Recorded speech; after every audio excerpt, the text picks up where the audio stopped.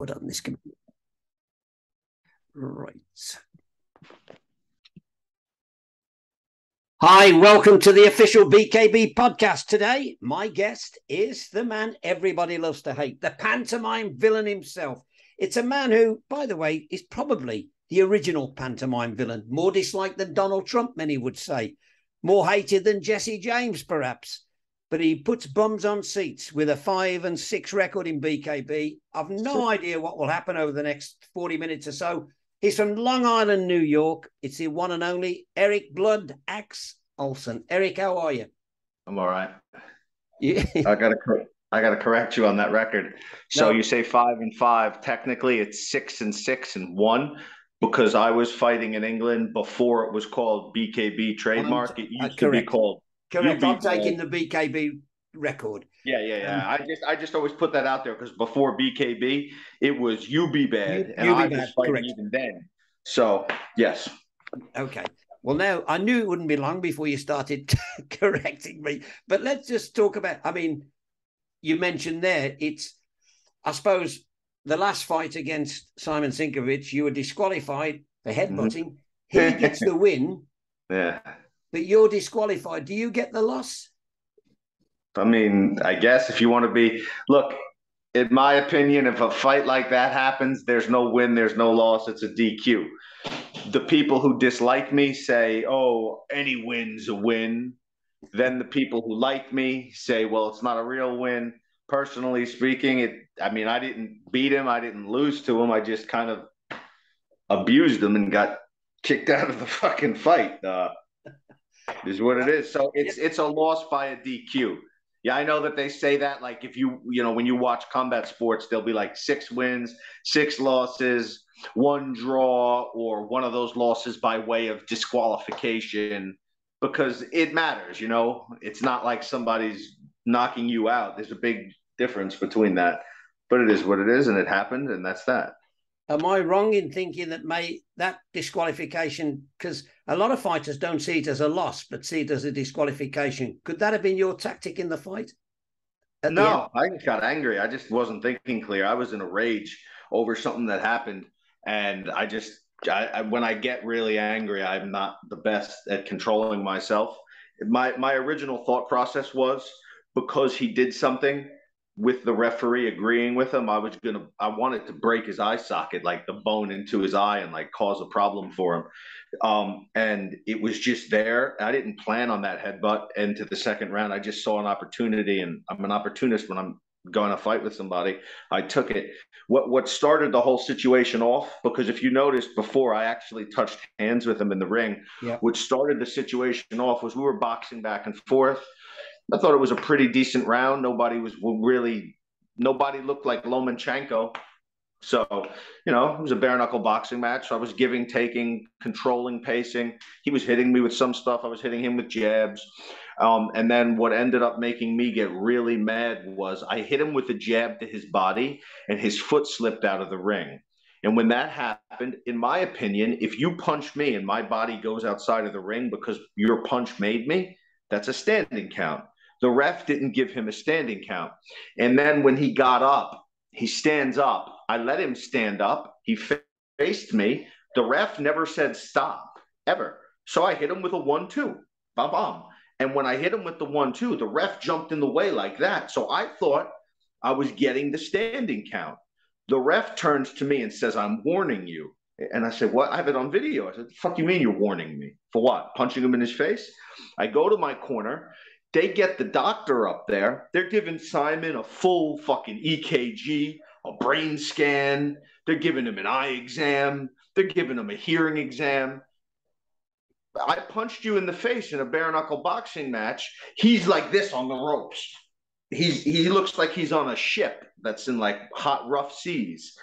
He's doing the Axl Rose sway from Sweet Child of Mine like that, all bent over like he's throwing up. So I'm sitting here.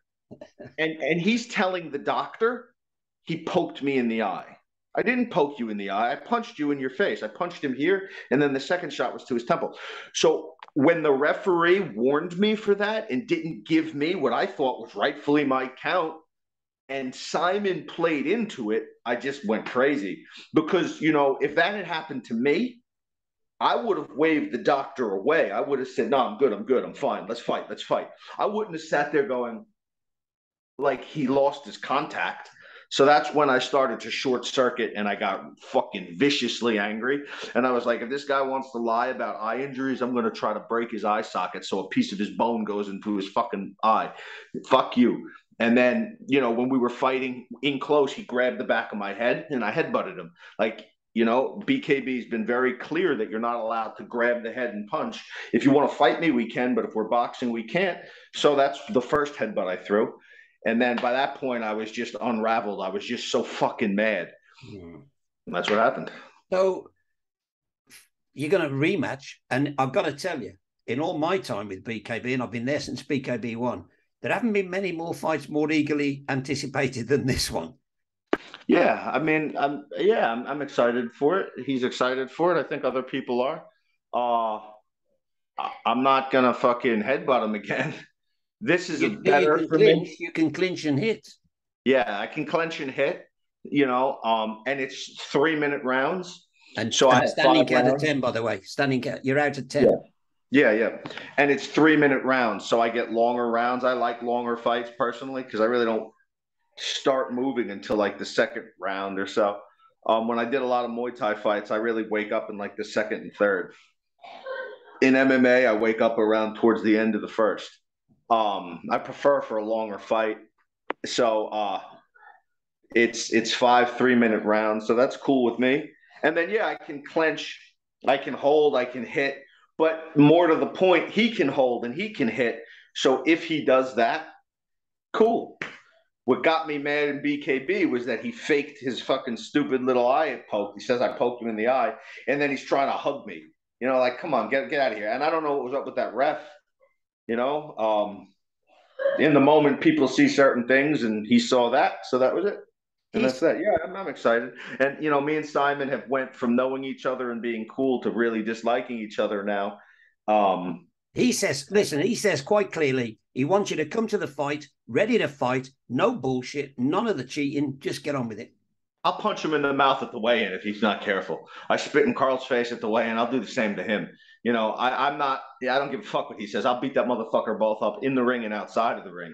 I don't like him. I don't got no respect for him, and that's that. You know, he had his moment in the ring with me where he could have looked at the doctor and said, "Get away from me. I'm fine. Let's fight."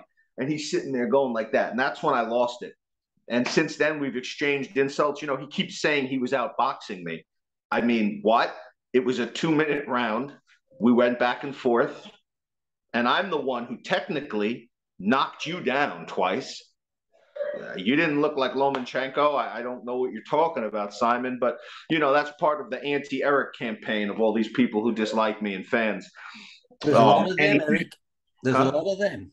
Good, fuck them. There can be a lot of them, but they're always far away. There's never any of them in my proximity. I don't get people talking shit or insulting me to my face. It never happens, even in this fucking town that I own. But people, listen, you're one of the most experienced fighters we've got, right? Yeah. You should be loved and respected, but you're not. You know what it is? It's fans. And this isn't it just me. I go on Facebook and I see it like on Tyson Fury fights or Earl Spence fights or any boxing or any MMA. You see these videos come up on your feed, and then you see the comments, and the comments are like nobody's commenting about what they should have done, how bad they are, or if they're a gatekeeper. You know, these are people that have never done anything on the level of a Conor McGregor or a Khabib Nurmagomedov or Tyson Fury or Anthony Joshua, and they're talking. So picture for me, who's not on those guys' level, the talking I get, because people seem to think because they're fans, they have a right. And I don't really care if you do or you don't. If you insult me or say something about me and you do it close enough, I'm going to fuck you and hit you. You know, and that's just the way it goes. Is fans can say what they want behind the comfort of their screen. Let them. I mean, they're not, you know, it's like here. I was walking to the gym the other day on my broken leg, and a kid drive by and flipped me off. I told him, pull over. Nobody pulls over. So that's as big and bad as you want to go. You see the yank, you don't like him, you tell him to go fuck himself. He tells you, pull over. You keep driving. Cool. Ooh, you showed me. Let's just talk about you. You injured your broken leg in the cage. you broke your leg in the cage. Is that going to affect you for the Trigon? Nah. So I was fighting Leo Pla. I broke my own leg kicking. All right. And I broke my fibula, which is, you have your tibia, and then you have the outside bone. I broke the outside bone, and I continued to fight and fuck him up until it gave out, and he hit me in it a bunch. And I threw kicks, and he blocked it. The first 15 days, I couldn't walk. It was bad. I'm walking now. I'm doing the Stairmaster. I'm boxing. I'm sparring. Am I moving as slick as I used to? No, because it's still broken. But can I move? Yes. Can I punch? Yes. Should you be fighting if it's like that? Should you be fighting? Listen, when I was in jail, you fight. If you got a fucking wound, you fight. As far as I'm concerned, if I can get out of bed and if I can go to the gym and move, I can fight. This will make for a more exciting fight technically, because I won't be fucking moving my head half as much as I usually do. So I plan on actually standing there and literally just trading.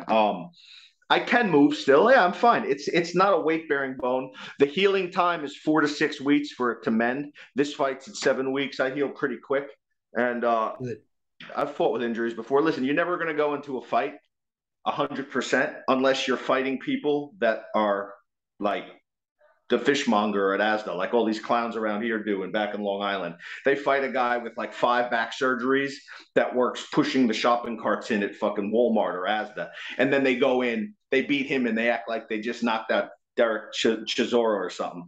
If you're fighting real opponents, and Simon's tough. He can't box, but he can fight. He's tough.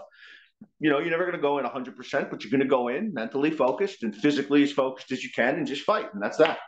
So is that but is it this broken leg, has it affected your camp? Technically, it's probably made me better because I slowed down. I got rest that I never take. I slowed down, like heavily dependent back on my jab, heavily dependent on my counter jab, and less hooks because I can get a little hook crazy sometimes. So more technical from how it's been going on the pads and sparring. I'm actually technically moving better. So I think I'm fine. Like I said, I'm going to have it wrapped up, taped up in like a compression sleeve. Yeah. So I'm going to go in all fights now with like wraps and compression sleeves on my limbs. Let me ask you, because I've wanted to ask you this, and I'm going to ask it. Why do you revel in being one of the most hated fighters in BKB history? Or is it all part of the game? No, it's no game to me. I'm me. Like, I didn't know what you were saying for a while, pantomime. I actually looked that up. It's not an act. It's not a put on. It's just me. Like I tell everybody, there are certain topics you wouldn't care what I think. Certain topics you'd be totally like blown away. Like that's not cool or that's cool. When it comes to fighting, you get a very closed circuit. Fans and fighters that think you're supposed to act and be a certain way, right? So since I go outside of that doctrine that they all have, and they all do it just for fucking likes, they're not really serious. And since I don't partake in it and I mock them of it, then they have something to say about it from far away. I used to be an ice cream man. I went to cosmetology school. I used to work in salons doing hair and makeup on fashion shows.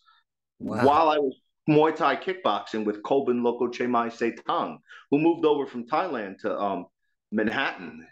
So for all the people that I've beaten in England and America and all over the globe, you got beat up by a hairdresser and an ice cream man. Just run that by me again. Hairdressing and makeup. Yeah, I did pretty good. Yeah, because when I got out of prison... Are you having me at it? Are you winding me up? No, I can send you pictures after. Like fashion shows and shit, yeah. I had hair at the time when I did it. What was it? But I was young. But the point of what I'm telling you is like that goes outside of the spectrum of what people expect of a fighter. Like, there's this thing where you see fighters do, they have kids and they put their kids' names on their wrist wraps and then they post it on social media. They are doing that because they want to get attention. Look at me. Look at me. Give me attention. Give me positive attention. First off, if you're getting punched in your fucking shit, it doesn't matter whose name is on your wrist wraps. It could be your fucking grandfather. It could be your dog's name. It don't matter. So to me, I think that's stupid. I think that's trying to get attention, right? And I think it's dumb. So I make fun of people who do that. If you put your kids' names on your wrist straps, you're in a little attention-seeking diva. I think that's stupid. That doesn't have any way the fight goes. No, but it could be though a man's love for his children. Surely. What does that have to do with physical violence in a ring, though? They inspire you. Your kids can inspire you, Eric. They can inspire me to kill somebody, maybe. Like for me, like I have kids, and I tell you what, as nuts as I was back in the day, I'll do something hideous just because I don't want to have a bad rep. Like if I want to be that motherfucker that when my daughter grows up and my kids grow up and someone talks about their dad, they'll be like, yo, your dad was a psychopath. Your dad removed so-and-so's fucking limbs because he looked at him wrong. That's cool to me.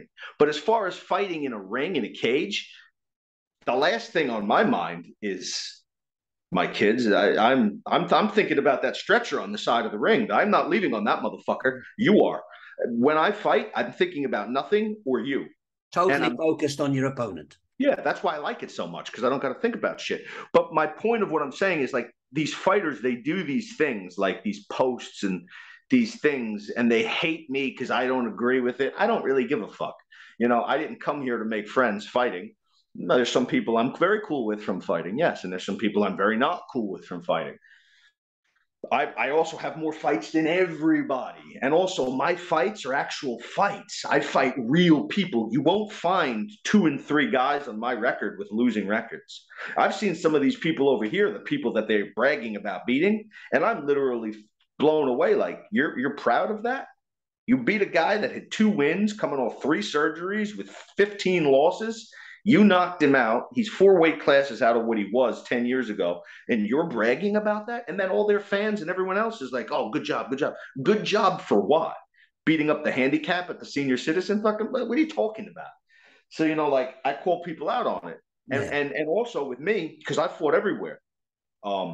Poland, Sweden, England, Wales, Thailand, America, all over America.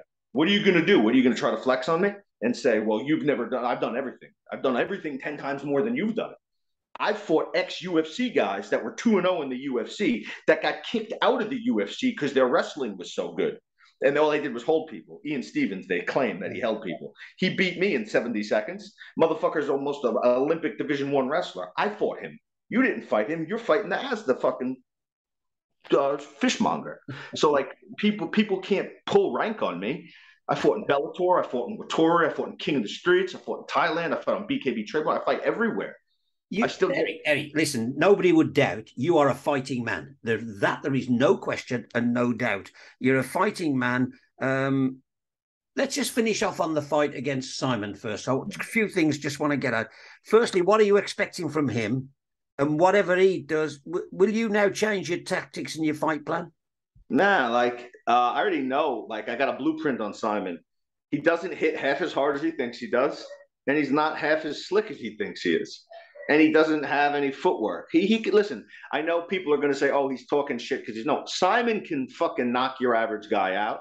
Szymon can fight, but he can't box. You know, there was a moment in the fight. In our first one, in the first like 20 seconds, I put myself in the corner and I just did this and I let him hit me a bunch. Because I just was testing the waters. Punched me a few times up in my head and face, and I was like, oh, all right, cool. That's like when I fought Carl Hobley. Everyone's like, the giant slayer. Sure, maybe Carl at 110 kilograms can throw a big overhand. But at 100 kilograms, he had no pull, no power, no nothing that, you know, so Cymon's, what's he going to do? Punch me? He don't really got any fucking, I ain't worried about it. As far as I go, I'm going to be more aggressive this time. I'm just going to cut the ring off on him. It's a triangle. So, you know, put him in the ropes in the corner and just fight. Will the trigon suit you then? I don't know. I've never fought in a triangle before. So I don't really think about that stuff, but I do. Like, I get in the ring and I walk back. I think like one step, like before I fight, I get in the ring, I get into my stance and I take half a step, I take a quarter step, and then I take a big step. And I count how many steps each one takes me to get to the ropes, because I've been in a fight and I take 3/4 steps, I know I'm near the rope, right? I just think about that. So, Nah, I'm not really. Everyone's focused on the fucking Trigon. The Trigon. To fight. It could be in Whole Foods or Asda or Tesco. Uh, it's whatever to me. It'll be cool. And I think, the BYB uses a referee that used to referee my kickboxing fights back in like 2010. Right. Wayne Spinola. And I'm a big fan of his because he would let us fight back in the day. And I seen he still refs and he still lets people fight. So I'm excited if he's there, just because I ain't seen Wayne since 2010 either, because it's 2022. That's so cool. What is it about fighting? I mean, if you were a boxer, but you're all sorts of fighting. You just love fighting. Yeah, it's exciting. It's fun. You get an adrenaline rush behind it. As you got bigger, as I've gotten bigger, it becomes more of a production. Like, I don't say anything for effect. I don't talk just to talk. Everything I say, I mean when I say it. And if things I say bother people, I mean that too. It's fun to be like a thorn in the side of people that I don't like. That's fun to me. And ultimately, it's just, you don't have to think about anything when you fight. It's just in the moment, I guess, so to speak, right? It's exciting. There's no deep motivation. Like, I'm not going to say something crazy or something boring. It's just cool. I think I can get that. Do you think, a lot of people think, do you think you overstep the mark when you become personal about people and their families, for example, or no respect for the country you're living in? No, I don't like America. Oh, I don't. I don't, I wear the American flag to piss off people in other countries when I'm fighting there that don't like me because I'm American. The only reason I'll fuck somebody up if they start talking shit about America, the only reason is because they're talking shit about me and they're insulting me. I don't like America. I can't stand the fucking politics of it. And I went to prison in America and everything. Like the court and the people who own that country, then fuck them. As far as personal, I come from like prison and jail and youth lockup where people, you talk shit, they stab you, you cut each other, you burn each other with boiling pot noodle. If I can stab you, then how easy is it for me to fucking talk shit about you? And as far as the kids and the family thing go, it's not my first go-to. You know what that is? And I've said this 100 times. I get messages from people at 2 a.m. Someone's drunk, pissed off their head on a bunch of fucking Stellas, and they're telling me I suck. They're telling me they could knock me out. And I look at their page, and their whole page is them with kids watching SpongeBob and Peppa Pig, and that's great. Cool, good for you. But you're a family guy. I'm a barbarian of epic proportions. You stop messaging me like you're a serial killer. And if you think you are, here's my information. Come. I mean, if you're going to take the time to write me the bullshit that I get, then come do something. And then I'll send them a picture of their kid, or I'll post a picture of them, because every picture is of them and their children. And I'll say, oh, this is a tough guy. And then they're like, oh, you're posting pictures of my kid. Well, you posted pictures of your kid. I'm just posting the picture of what I'm looking at. You don't want it? Don't fuck with me. So are you saying then, if anybody's going to insult you, you'd rather do it face to face? Yeah. What's the point of talking? There's no point of talking. I'm not a fucking telemarketer. I don't want to talk. Like, if I'm out in Tesco and me and you have a problem over fucking the last pork chop, one of us will say, you know what, take it. It ain't that important. Or we're going to fucking battle over it like it's 13-12 and we're knights. But what are we going to sit there and two grown men arguing about? Like, I'd rather just say to you at that point, fuck you, enjoy, keep it pushing and move. What am I going to get out of arguing with you besides just nothing? I'd rather just get physical and violent behind it, or nothing. So, if you don't like me, good, fine. Do something about it. Was there ever a time? Writing me a message on Facebook isn't doing something about it. Was there ever a time in your life when you were not like this? So I know you said you went to prison. Was that at a young age, and what did you go for? Prison that time, well, jail, youth home. I went to prison when I was 22 for arson and weapons possession, because I carry weapons all the time. And I blew up some shit in the middle of the night with gasoline. And the person that I did it with and for was wearing a wire on me. So I went to prison. But no, I mean, I've been pretty confrontational my whole life. Back to when I could last 4 or 5 years old, I was getting into fucking rumbles on my cul-de-sac where we lived in a court, Country Green Court. All the other kids would come out, you know, that's what kids do. You establish your fucking presence. I'm going to come out. You're going to come out. Your brother's going to come out. He's going to come out. He thinks he's cool. He thinks he's tough. He thinks he's scary. So let's fight about it. The winner gets to decide what's up, motherfucker. And that's just the way it's always been. That's that. So, I mean, but I don't consider myself a bully because I go at anybody. You know, technically speaking, I'll let somebody slide if they're like, I have one rule I won't do. One rule. I won't make fun of people or pick on somebody who's disabled. I don't do that. No matter how mad I get. That I won't insult you, your kids, or say something about your family if someone has Down syndrome or something like that. That's off limits to me. I don't feel good about doing that. But you know, if you're somebody who mouths off to me, it's not my problem if you ain't a pro fighter. I get people all the time talking this shit to me. Oh, I'm not a pro. Well, then don't talk shit to a pro fighter. Leave me alone. Don't say, if you don't have nothing nice to say, don't say it at all, or you could get yourself fucking absolutely slaughtered. I mean, you are, I said at the start, you put bums on seats, and you do. You know, and that is a rare talent for somebody. You know, you put bums on seats, people want to come and see you. Even if they don't like you, they want to come and see you. And that's an invaluable asset for any company. Yeah, well, you know what it is I can fight. And I'm not going to sit here and be modest and say I can't. Like I said from the beginning, I'm not as good as Lomachenko. I couldn't cut it as a real professional boxer, but I've got a lot of fucking professional fights in a multitude of sports. I got a winning record in kickboxing, winning record in gloved boxing. My losing record in professional MMA is quite literally against ex-UFC alumni who you ain't beating them up. You're fighting who you fight, but go down fighting. With that being said, you know, so not only can I fight, but you know you're going to have a fight. I'm not one of these guys who's going to break his face or break his hand or even break his leg and quit. I broke my leg and he kicked me in it. And I fell down and then I out-wrestled him and I got up and I fought for another 2 minutes. And I kicked and he blocked it after and it shook me to my core. I'm not going to give up. It's going to be fucking aggressive and violent. And I can actually move. My face isn't that fucked up from 12 bare knuckle boxing matches in the home of bare knuckle boxing.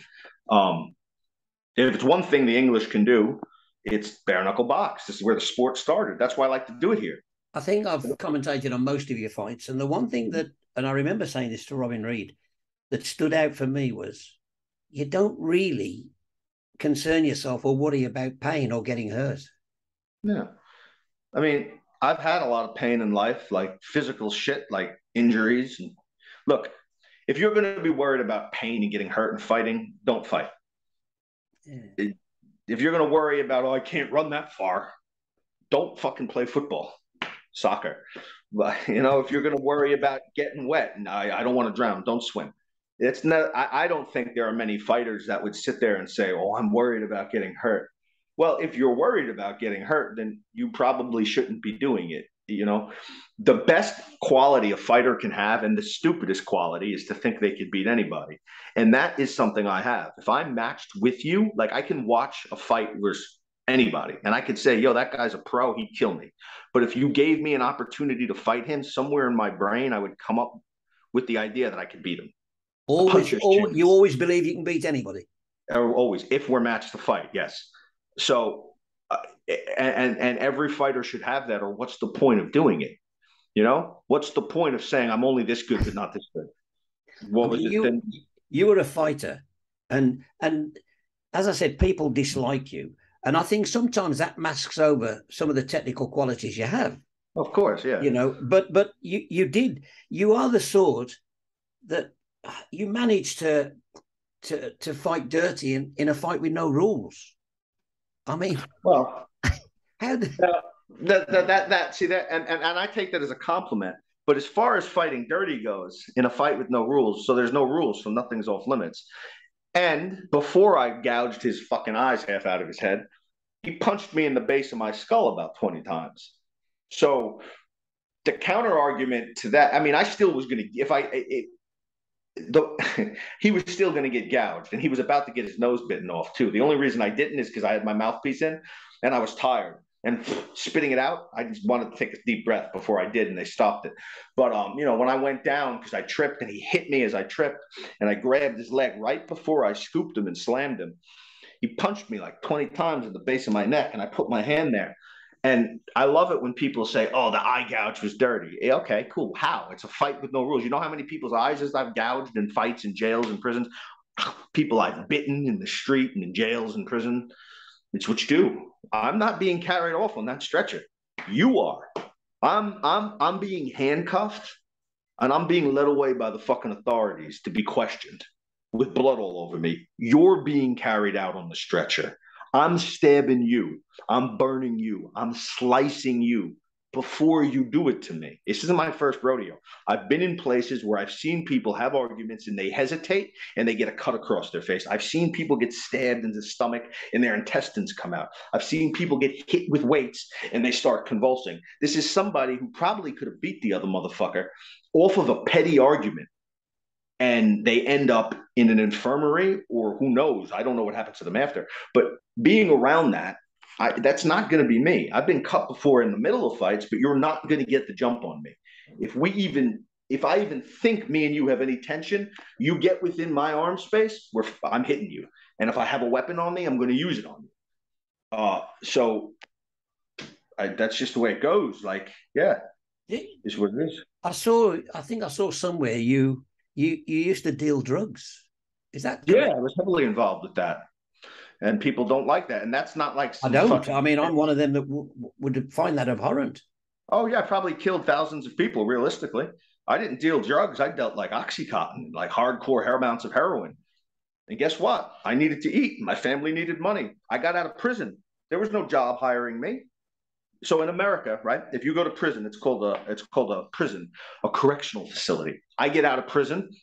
I go to get a job. Guess what? Nobody will hire you because you've been to prison. So I did my prison time. I did my jail time, 3 years. I got out. Nobody will hire Eric. Why not? Oh, you've been to prison. Yeah, I've been to prison. I did my jail time. So that means I can't ever work a day in my motherfucking life again? So at the time, you don't know it because you're not from America. There was a epidemic, let's call it, of something called oxycodone, which was synthetic heroin that the government was manufacturing. They give it to you, or if you have an injury. An 80 milligram pill you sell for $80. A 30 milligram pill you sell for $30. And it got to the point where it was targeting the white, upper middle class and rich neighborhoods, right? But what would happen was you'd get these fallouts of these people they become addicted to it, and then they couldn't get it anymore, so they'd go get heroin then. And at the time, I don't do drugs. I never have. At the time, I had an ability to get scripts, and I knew people who were selling scripts. Rob them, rob him, rob him, rob him. What are you going to go to? Tell on me for robbing your fucking drugs? And they do try that. They do try that. Prove it. And one thing leads to the next, and you're in a scenario now where this is what your life is, and you're doing it, and you're making money. But guess what? I don't have any of that money left. I did what I did for my fucking, I helped out somewhat with my family, and I bought a lot of sushi dinners and a lot of other shit that I no longer fucking have. And that's that. Maybe if somebody had hired me, I wouldn't have. Maybe I would have been greedy enough that I would have. I can't answer that question. I can only speak about this situation. And then the other one was drug running, where like you'd give me a brick of coke and it would be boxed up, and I would drive it up to Boston, and I would exchange it with whoever, and they'd give me the money. I'd count it, and I'd drive it back to my boy, and he'd give me a percentage for that. But guess what? If I get pulled over in America, that's life.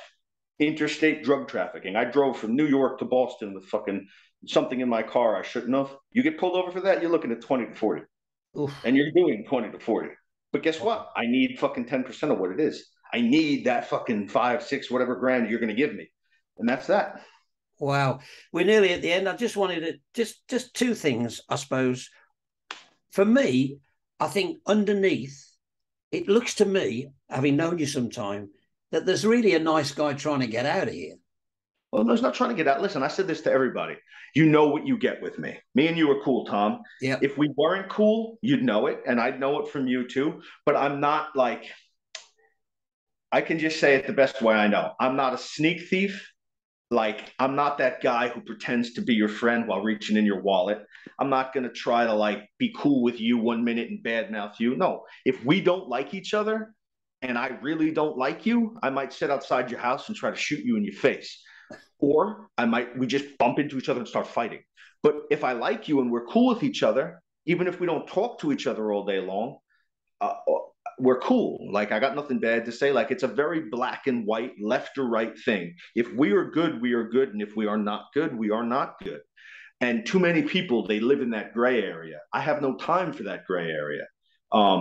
And by extension of that, if me and you were ever really cool and we have a falling out, what I'm not going to sit there and badmouth you out of the fact that we were once boys, you know? But I still might bust your fucking head if I see you.